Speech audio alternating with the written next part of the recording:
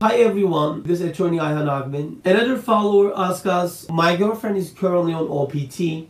We plan to get married in our homeland. Can I apply for F2 visa while I'm in the US with my B2 visa?